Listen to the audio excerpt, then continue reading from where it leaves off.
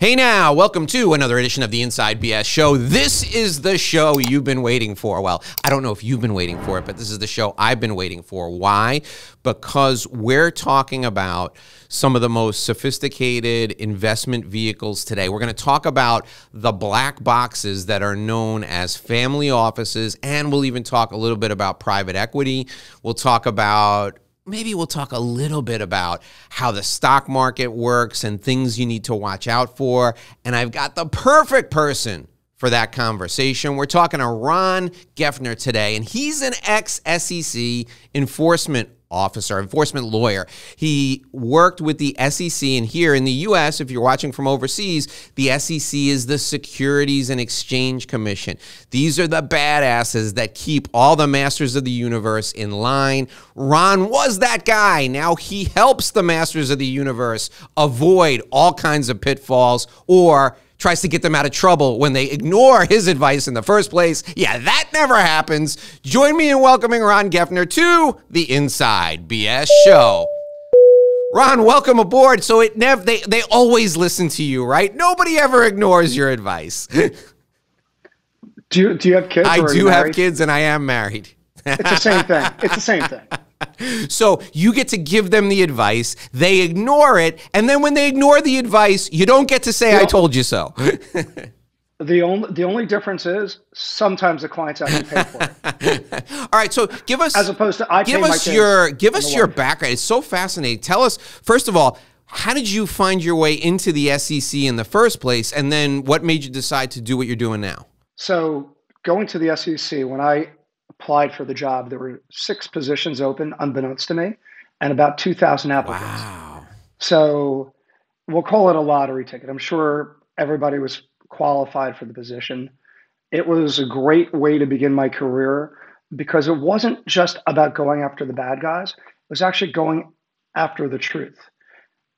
And so it's not that you're looking to bring in action per se. You just want to figure out what really happened. So then you can determine whether it's actionable. And it is designed to keep people honest. It's like having somebody watch a cookie jar.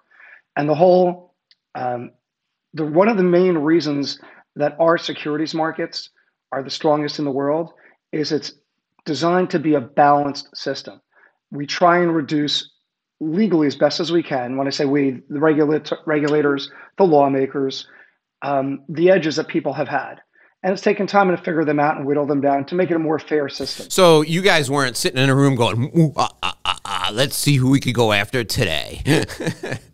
I was, but everybody else around me was not. No, I would actually get in really early, all kidding aside, and I'd open up the Wall Street Journal, the New York Times, and I'd look at headline stories, and then I would check the system, and if there was not a case brought, it would be something I'd start looking into as well. So, and this is fascinating because I think of, you know, the people who operate on the dark side, the people who work, who run afoul of the law are always some of the most creative, most ingenious people in the world. And if they would just put their minds to good, would probably make a fortune. So how does the SEC or any agency keep up with, people are coming up with like credit default swaps and, all kinds of crazy derivative ideas.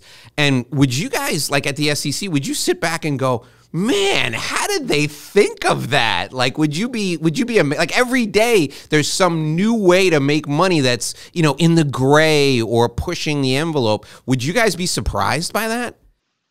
So within the SEC had focuses. My focus was what's called 40 Act, which means the Investment Advisors Act of 1940 and the Investment Company Act of 1940.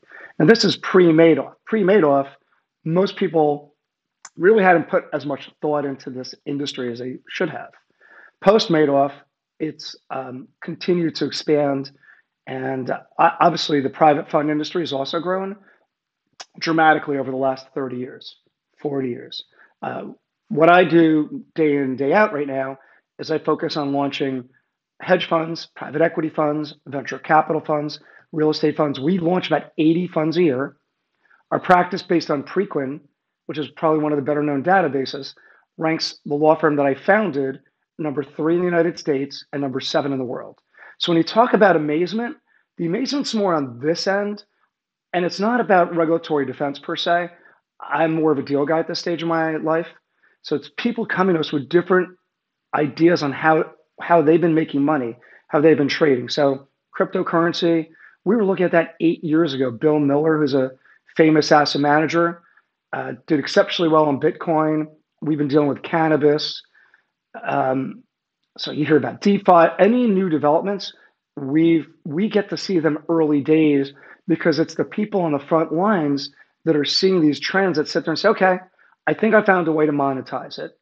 And you mentioned black box, whether it's quantitative trading, and a black box indicates no human override, gray box indicates human override or influence. So that part is really amazing. And the other interesting part is it's not limited to people just coming out of the asset management industry. So I was just at a Ranger game with a buddy of mine, and he was telling me a story. He met a kid who was 18 years ago, and he dropped out of college eventually to run money. He's now managing $100 million at the age of 25 in the crypto space.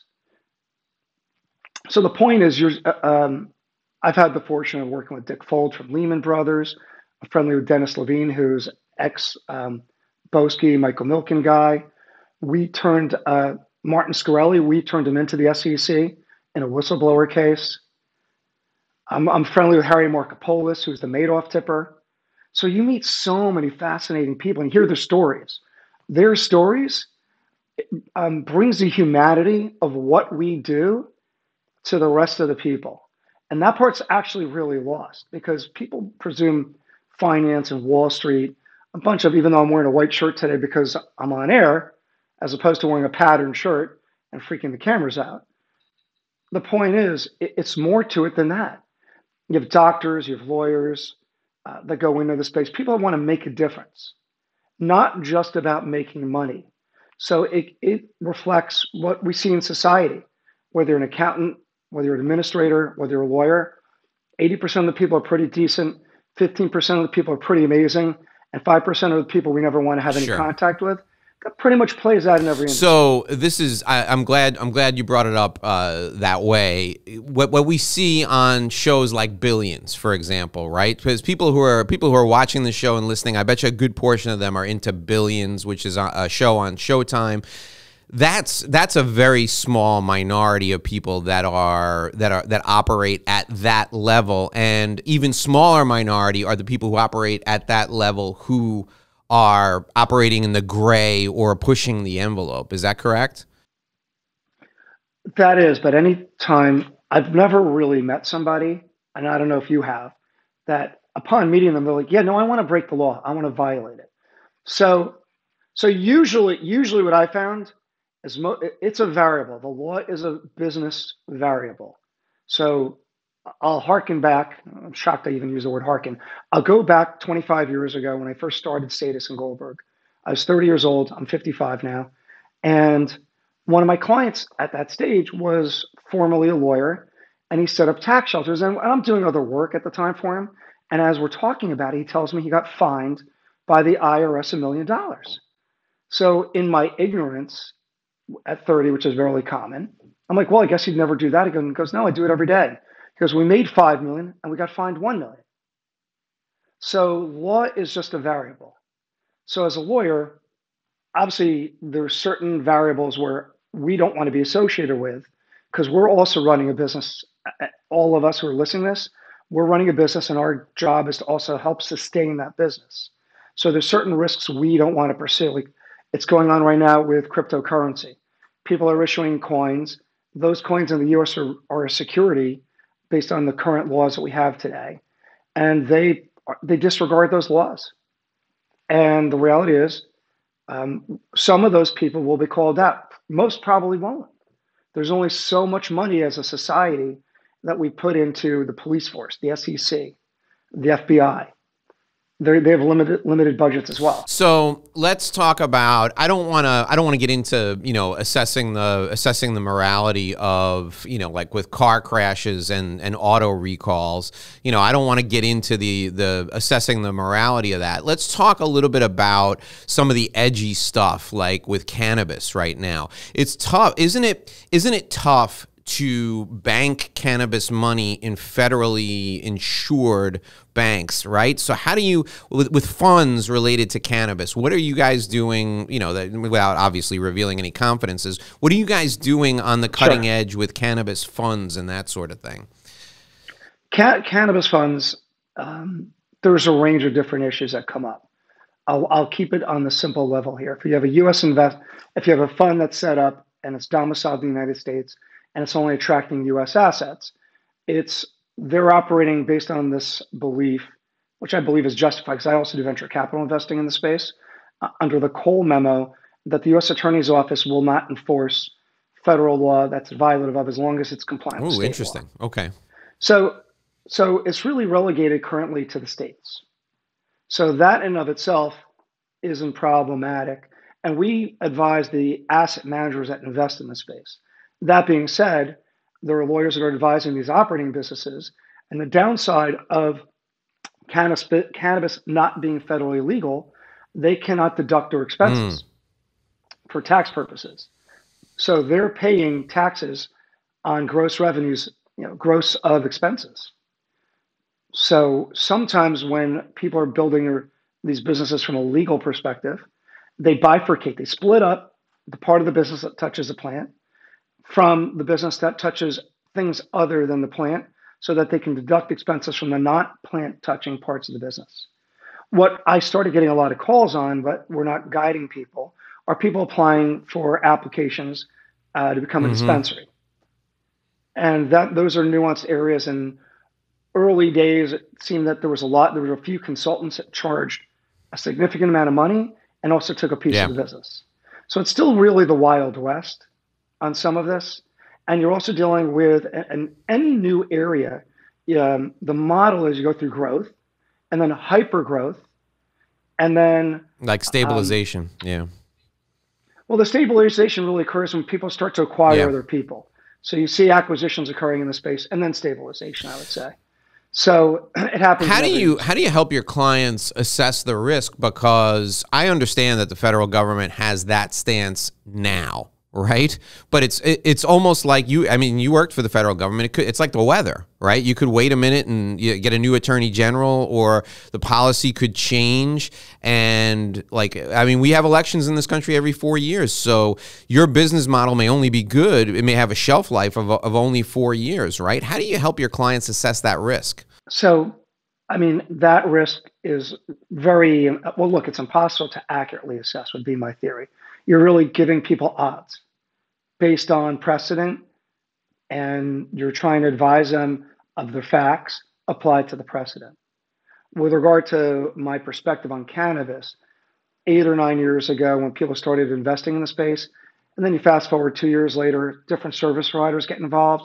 So the people that raise money for funds are called placement agents or third-party marketers. A few of our clients started to call us up and they wanted to raise money, but they were concerned about the risk. And I think in many cases they did not, despite our guidance that, look, I'm writing checks myself and I'm a lawyer.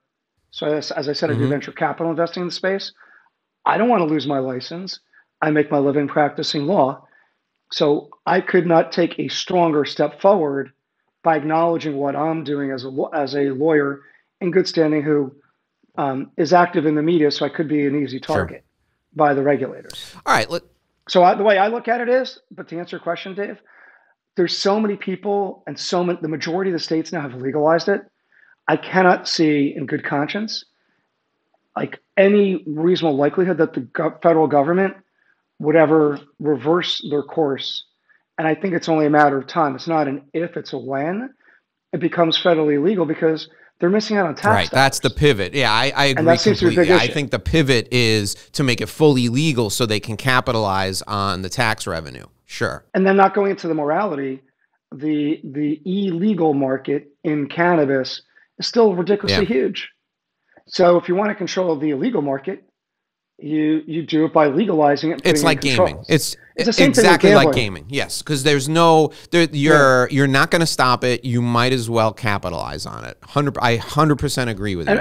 And put in controls.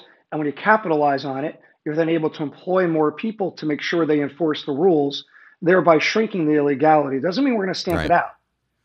So like I said, it's only a matter of we time. as a society in the United States tend to be ahistoric, and it's obvious that we didn't learn anything from prohibition, right? So we need to wise up about this. So Ron, talk to me about there's so much we can get into here. Talk to the regular person, the average person, or the person who's like me or who's listening to the show, watching the show. They don't understand capital raising. Explain. You mentioned like third-party people who raise capital. How do those people make a living? Do they take a piece of what they raise? Is there a graduated percentage? Explain to the people listening and watching how a capital raise takes place. Okay, so I'm going to stick with what is common, do the basics. But there's exceptions. There's exceptions to every rule that I would tell you, because it's a negotiated transaction between two people. And the person who's having assets raised may be ignorant and agree to something, or may be desperate and agree to something that is not commercial. So I'm going to stick to capital raising in two forms. There's capital raising for operating businesses, companies, like you and I are starting a restaurant chain, versus capital raising for private funds. And by the way, there's capital raising beyond these two subjects, but I'll stick with those. So if somebody's raising money for an operating business or for a private fund, on average, the law is they need to be registered as a broker and have their license held by a broker-dealer who supervises them. The license is a Series 7 license, and the payment goes from the person who's having assets raised directly to the broker-dealer. They take their cut and they pay their underlying broker who brought in the deal. In many cases, if you're raising for an operating business, it could be anywhere from 5% to 10% of the raise that the broker gets on average. Are we seeing different terms of it? Sure, where they're taking a piece of the business. In private fund industry, on average, now the placement agent is referred to as a third-party marketer. They take 20% of the management fee and the incentive allocation. So it means is if you're writing a check for $500,000 to a fund, it actually is not coming out of your pocket. It comes out of the pocket of the person managing your money. So it reduces their profits if there are any. So they take a piece of the management fee and they take a piece of the incentive.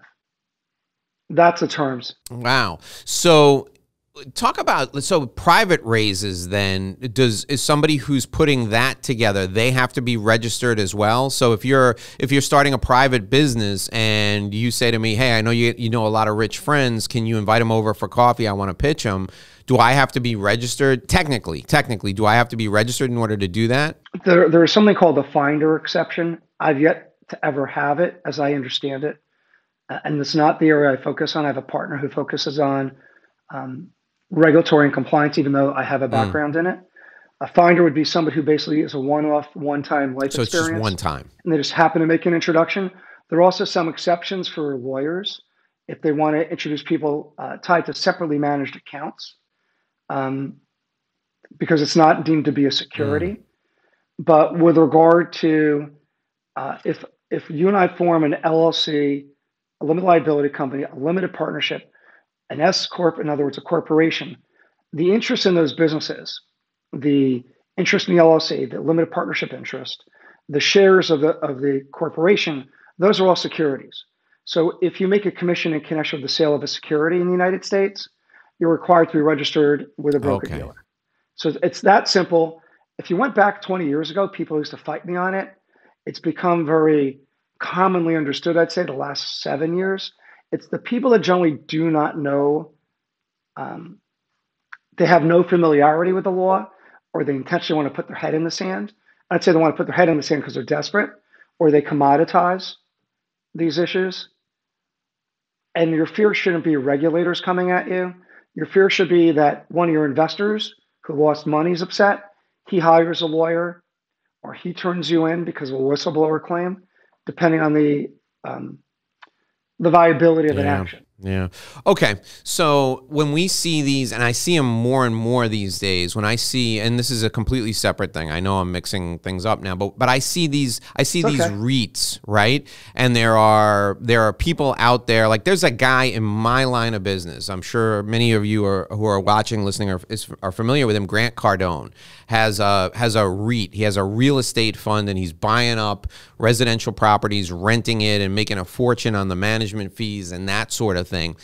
Technically, he has to be registered to raise money for that REIT, right? No, there's an issuer exemption. So if you and I launch a fund, and there's a nuanced answer. That's why I'm going with the fact pattern. So let's say you and I own the management entity that receives the fees 50-50.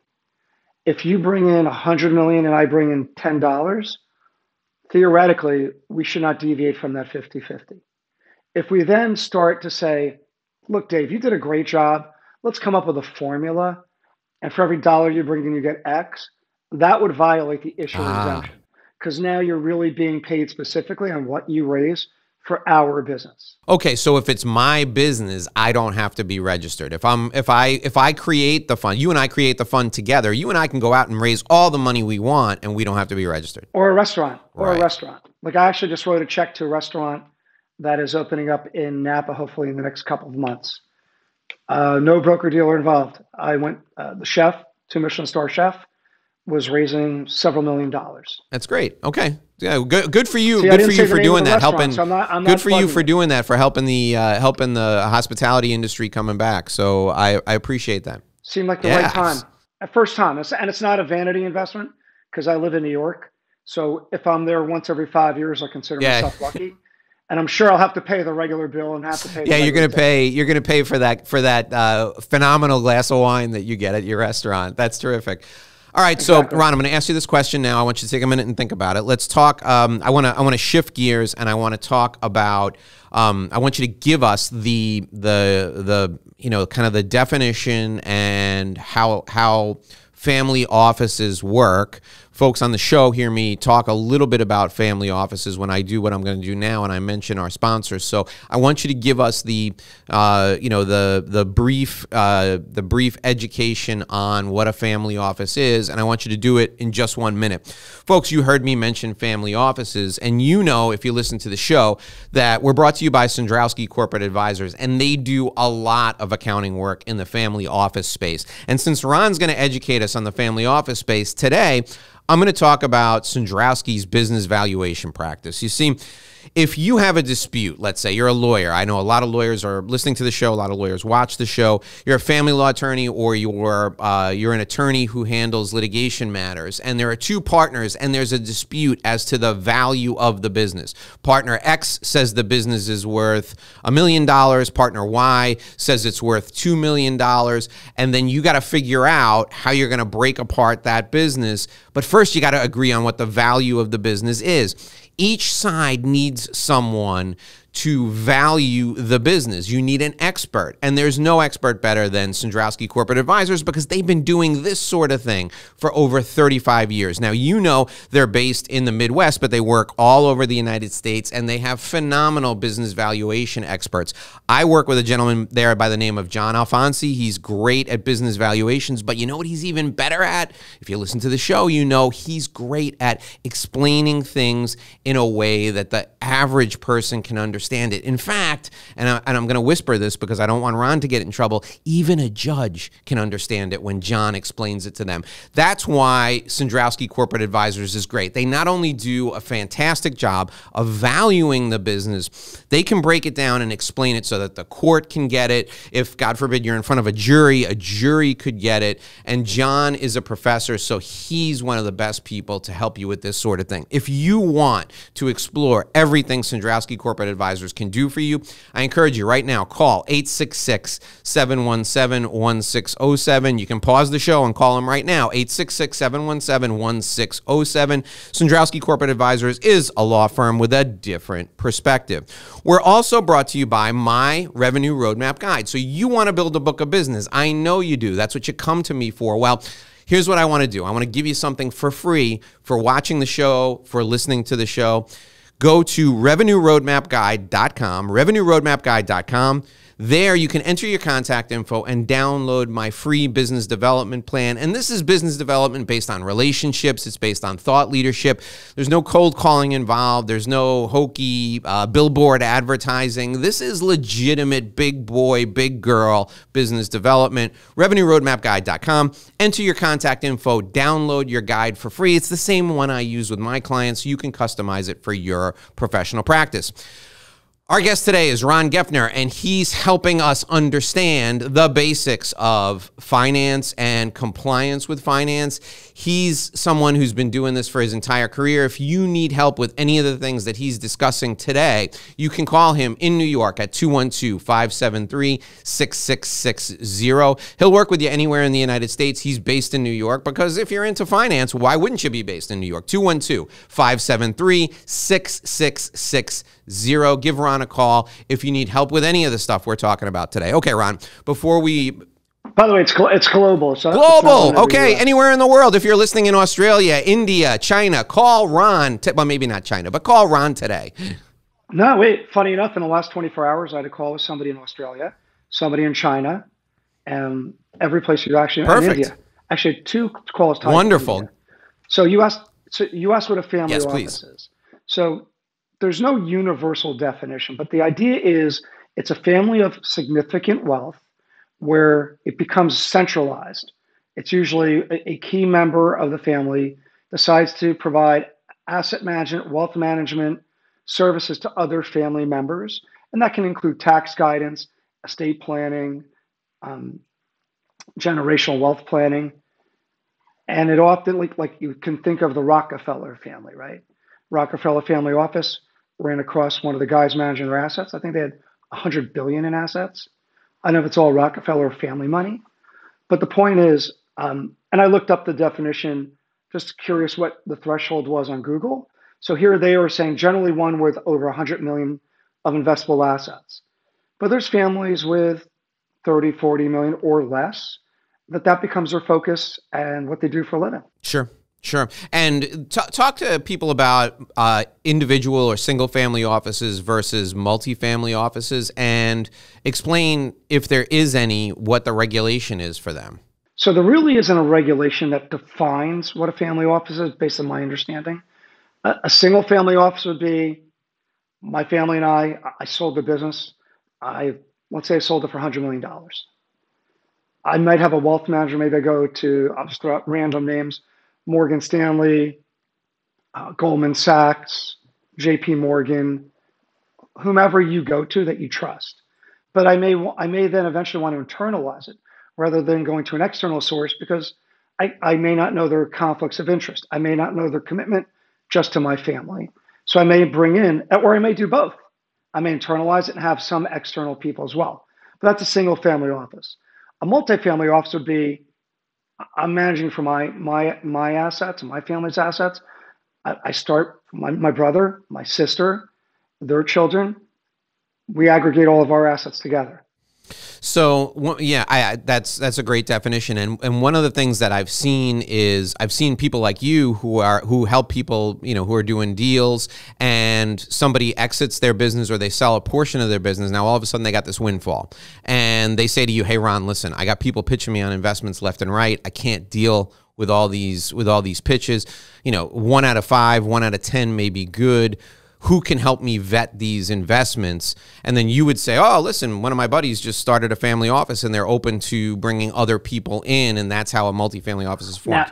So a multifamily office means it's still in the same level. Oh, interesting. Once a multifamily office or a family office takes on third-party capital, like our buddy who just sold the business for $100 million, they now have to look at the Investment Advisors Act to determine both state law, where they're domiciled, and federal law to determine whether they have to register as an investment advisor. Now, if they're trading commodities or futures or certain other instruments, they might also have to register as a commodity trading advisor or commodity pool operator under the Commodity Exchange Act. If they engage in other types of transactions, it can trigger broker-dealer issues. So understanding then the playing field, and the registration of itself is fine. People seem to be very freaked out by having to register. It's in my mind, if you're running a healthy, clean business, it's not a game changer to have to register. And interestingly enough, if you go outside the United States, usually pre-COVID, I was in London, Dublin, Luxembourg at least once or twice a year. And what I learned is the rest of the world looks at the SEC as all, it makes me think of Lord of the Rings and that Mordor. That's how they look at it. So they get freaked out by taking US money under management because many of those firms don't want to register because they assume the SEC is going to look at them all the time and bring an enforcement action. Interesting. So it is very interesting. So while some people perceive the federal government to be that way, I don't. Having policies and procedures and abiding by them, most of the time, the SEC doesn't cause a situation where there isn't one that exists. Right. So let me ask you this then, Ron. So my family has a family office hypothetically, and the Jones family that lives up the street sells their medical billing business, and they come into $150 million, and they say, look, you guys have been doing this for years. We want to join forces with you. It makes sense then to call somebody like you or your firm and have you advise us on what we need to do before we invest in anything, right? Because I can take in their money, but once I start to invest, based on what I just heard you say, depending on what the investment is, I got to be really careful. Oh, completely accurate. And hopefully they've used you for valuation services before they flip the medical billing business. But that aside, yeah, you should research it out before you do it to make sure that you comply with the laws in advance. It's you want to do it prophylactically. You don't want to do it after the fact because after the fact could require rights of rescission. I've met people along the way that have violated the law, and not one of them, or very few of them, would want to go to the regulator and say, "Mea culpa, I did this. My intentions were good. I want to undo this. I want your blessing, and if there's a small fine to pay, I'll pay." Very, very, very few people are willing to do that. So you do deal with it prophylactically. Now, the issue I find that's interesting, which I deal with, but I don't deal with it necessarily where we're getting legal work doing it. I deal with it in the prospective client calling me. So two situations. Had a guy who was teaching one of Saudi Arabia's royal families, and he was an American. He thought he could maybe make an introduction to an asset manager. I explained, well, you need to have a Series 7, and he didn't listen to me. He didn't want to spend 10 grand, roughly, in dealing with a situation. About a year later, he calls me up, and he has a contract with a firm who is going to bring him in-house. And they're going to pay him like a decent salary, but I find out he introduced them to an investment that they got for $500 million. And I think he was getting paid like $250,000 a year for the job. He would have made literally maybe $10 million on that one transaction had he spent the $10,000 and set himself up. But because people come with these opportunities and they doubt the likelihood of these opportunities, they don't want to go out of pocket to vet their idea. So they run with the idea, they execute on the idea, and then they're in a worse position. You either have already given the gift to somebody, you've given them the service, and now you're saying, oh, you like it? Please pay me fairly. It was like, imagine going to a restaurant and there's no price on the menu. You eat your meal, and then pretty much you can decide what you pay them. Yeah. So it's not going to go well for the restaurant. The thing that really grabs me there, and this is of real benefit to the people who are listening and the people who are watching, is all this guy did, and with it's a hypothetical guy, it could have been a woman. All they did was make an introduction, right? And so many of us do that, Ron, every day. I mean, I'm introducing people to one another every day. I'm not asking for a fee for it, but if I wanted to make that my business, what you just said is a real nugget. If I wanted to make that my business, if I knew a lot of wealthy people and I wanted to make introductions to them and take a fee for doing it based on what money was raised, I got to go get a Series 7 and I got to place my license somewhere. Yeah, that's a great takeaway because I think I know people who are making those introductions now who haven't done that. Well, look, I've easily introduced probably 10, 20, 30 million. I did get a call once from a group that was looking to place $500 million. So I reached out to one or two clients. I said, look, if I may go get a Series 7 for this one-off transaction, this is a Right, life-changing right, right. opportunity. But it's interesting. Most people welcome these gifts, and you hope it develops goodwill. And they're going to The give you reality legal is, work. They'll give me consulting work as a result, and we'll be thrilled with that. We're not looking for a fee for the money, but 500 million is, you're talking about a lot of money. but I've learned also, and not that this changes the course of action, even that goodwill, half the people don't appreciate the goodwill Yeah. gesture. Some do, some don't. It doesn't change my behavior. I'm going to go out in the world. I'm going to smile and say hi to people. As I walked into the gym early yesterday morning, there was a homeless guy. And I remember reading an article online. As you know, we all wake up in the morning, we look at our phones.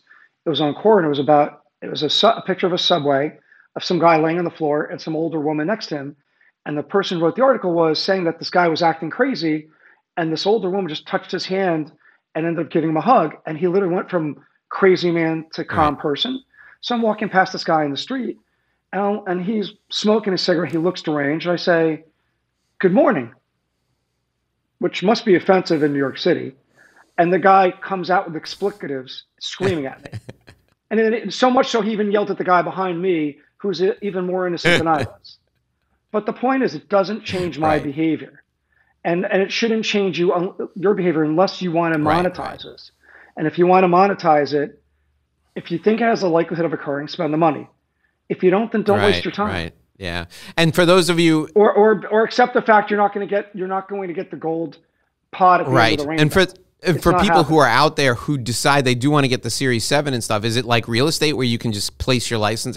People will take your license and on the off chance that you'll get it, or do they have to pay a fee for that? How does that work? They don't have to pay a fee, but the brokerage firm who sponsors you to take the test has an obligation to Mm, supervise you. So if they think it's a wing and a prayer on average, that's not who they want. They're right. running a business and they don't want the liability. And if they think you're going to be, if your personality doesn't fit the mold, that you're going to be out there and going wild, they're the ones Yeah. holding the bulk of liability. Okay.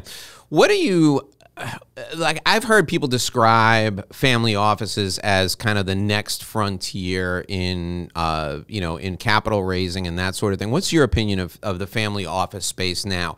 If I had a project and I was looking for money, is the family office space a good place to go to raise money? It's a place. It depends on the project. Depends on the family.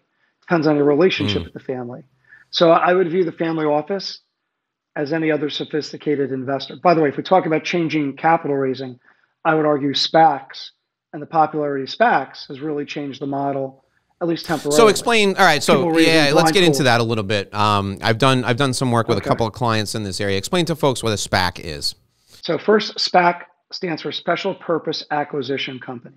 So it's a blind pool. They raise money specific to an industry. They are not allowed to identify, thus they can't even disclose because they haven't identified who the penultimate portfolio company is that they would want to acquire. So it could be education, technology, gaming, and they raise money in the blind pool from investors. And once they raise it, they have a period of time to invest it.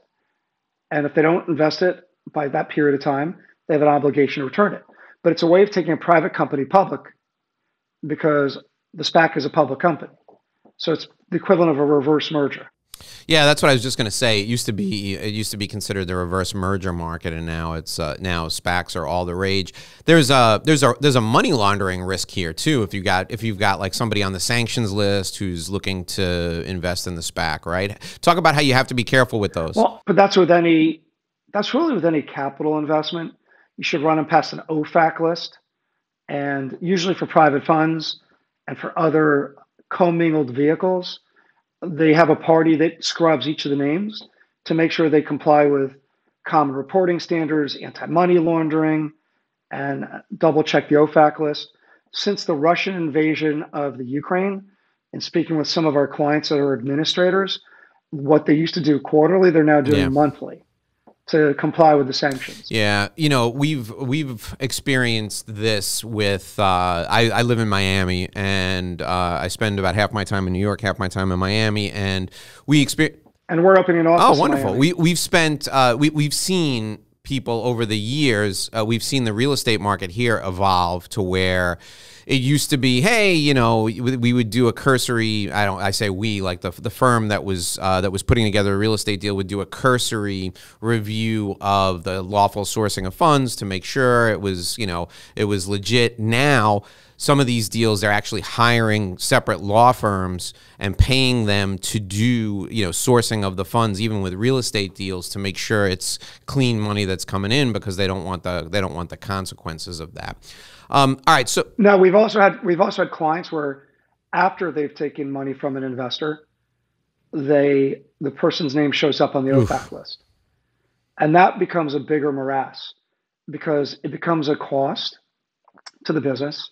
It becomes a cost to their vendors. So we've worked with what are called third-party administrators in connection with some of their underlying fund clients, where somebody came up on OFAC and had to deal with it. And basically the money, my memory has been in those experiences, the money becomes frozen. Like you really should not, we have to debate or discuss, what do you do with investments that the money's already been made into? Yeah, no, that's a situation that you really don't want to find yourself in. All right, Ron, let's take a couple of minutes and talk to the people who are out there now, who are listening, who are watching, who are accountants, who are attorneys, who are people who work in the finance world, who could potentially use your services. Who is the ideal person for us to connect you with, or the ideal company, or the ideal firm for us to connect you with? Great question. On average, it would be middle market. So our firm does mergers and acquisitions. We have a litigation team, regulatory compliance, we do tax, ERISA, just to mention a few. I focus on asset managers who have either launched businesses, wealth management firms that are registered as an investment advisor, or they provide advisory services to funds, either directly or sub-advisory. But we also represent accounting firms, brokerage firms. We represent over 200 broker dealers. So it's pretty much, from my perspective, for work I specifically do, anything in the financial services industry. So by way of example, we're working with a group in Miami who is looking to, I'm trying to think, they built Paramount, the block downtown in Miami, a client by the name of Dan Cozy. So he launched a real estate fund. We worked with him. Client, like I said, it's global. So it comes in from Canada, comes in from all over Europe, comes in from Asia. So it's anything in the asset management space. Or we also represent investors. And some of those are high net worth persons to family offices, and we'll negotiate their deals. So by way of example, right now we're working on a deal, family office in Monaco, putting a significant sum of money, a big 8-figure number, and helping somebody launch a crypto fund. So we're negotiating the seed terms we structured the fund, the management entities, everything under the sun. And we've introduced them to law firms in Cayman and the board of directors. So we know all the vendors, or all the active vendors around the world in this space. So it's not just doing the legal. Launching a business is only part of it.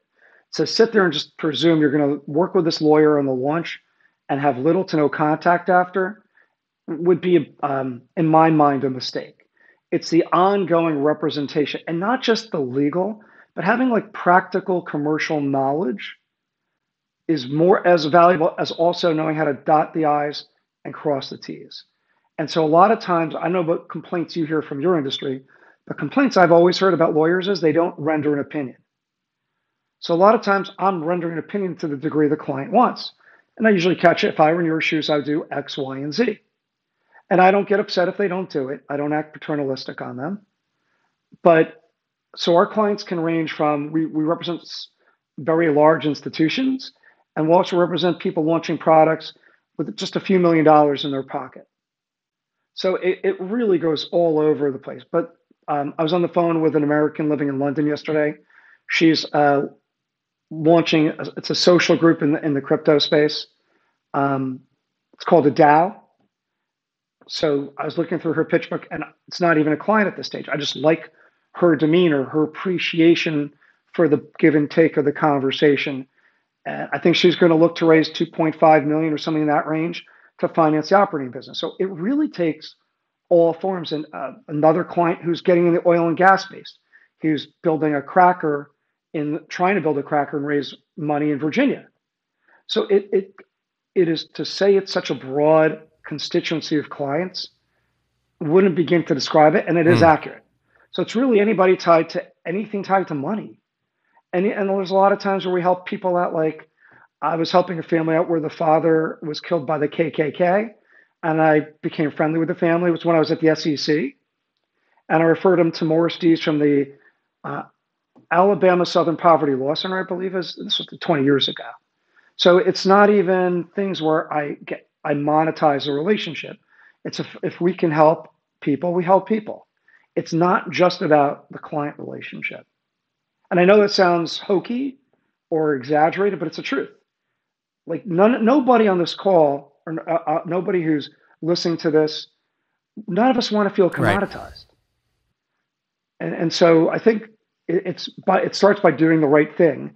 So I'm more apt to take calls, more apt to be introduced to people and try and help them, even if I or my firm doesn't benefit. Terrific. I love that. And your philosophy is much the same as mine, that the money always follows the relationship. So you might as well start the relationship first. All right, Ron, I want you to give some thought to this. I want 3 things that we should take away from our time together. I feel like we really just scratched the surface, but there was so much information. We forced people to drink from the fire hose. So distill it down to 3 important things that people should take away from our time together. I'm going to give you a minute to think about it while I remind people that we're brought to you by Sandrowski Corporate Advisors. For over 35 years, Sandrowski has been helping people with all the aspects of sophisticated accounting.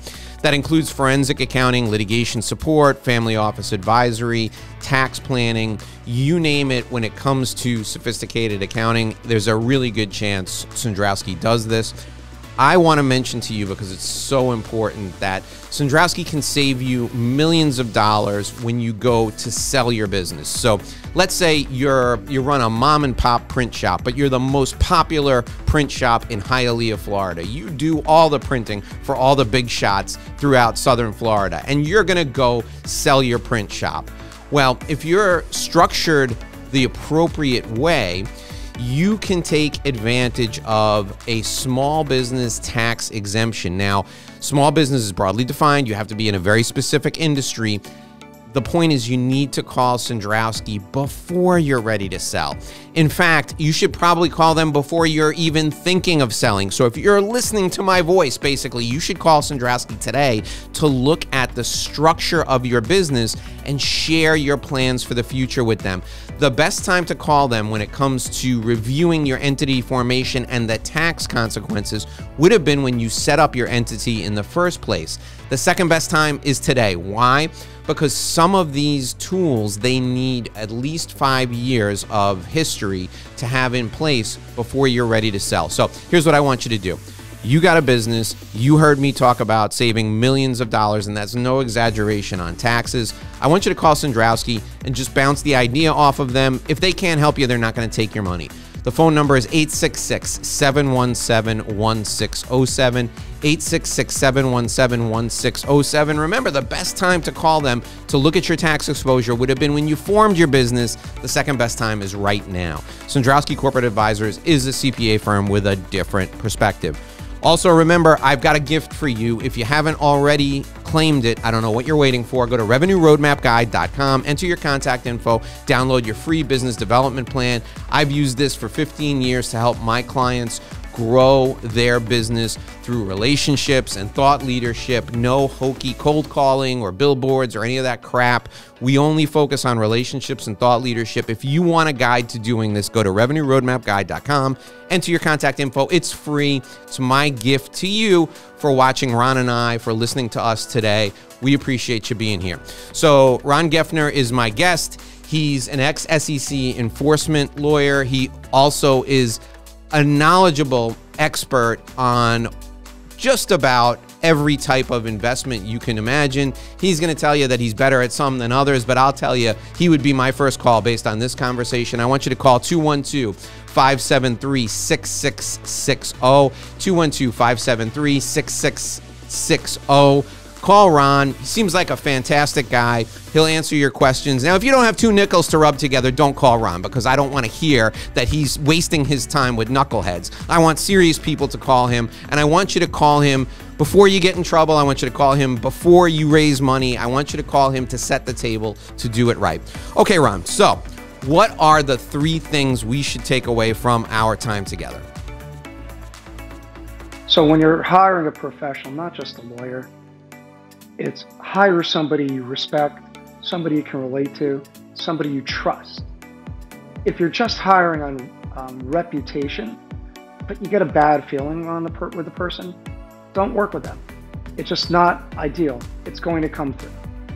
2, don't commoditize that relationship. That person should become your consigliere. You know, the thesis is you find a good accountant, you find a good doctor, and you find a good lawyer. It is a relationship where we get to know one another. I don't always dispense exactly the same advice in the same manner to 2 or 3 people. It's specific to that person.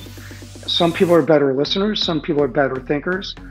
Some people you really have to sort of hammer the point home to make sure that it resonates. And then the third thing is listen to their guidance. So I was out with a buddy, and I've gone to therapy on my own multiple times, and I'm hanging out with a buddy of mine, and we're talking about really what could be embarrassing things. He's sharing them with me, but then I find out he was joking around. It's like, it's funny as I tell you everything, but I lie to my therapist. So it makes you question, well, why are you going to that therapist? Why even participate? But it's the same thing as... Yeah, so in other words, if you feel judged by somebody or you don't feel appreciated, they shouldn't be doing you a favor by taking your phone call. We've all worked with people where you're the relationship is not balanced, and you feel like they're doing you a favor to take your call, to dispense guidance, or to meet with you. If that's the case also not the right relationship. It's a very intimate, long-term relationship. Even if you don't think it is, it almost always is.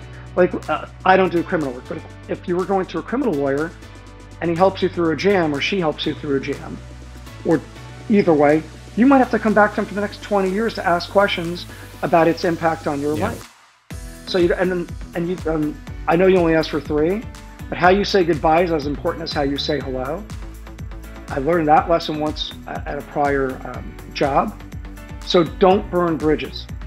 So as a lawyer, when I have people come to me and you cannot get the documents from the prior lawyer, you think I'm really feeling comfortable with my new client? Yeah. No, because they did something wrong to that prior lawyer. And if they did it to that person, there's a chance they're going to do it to me.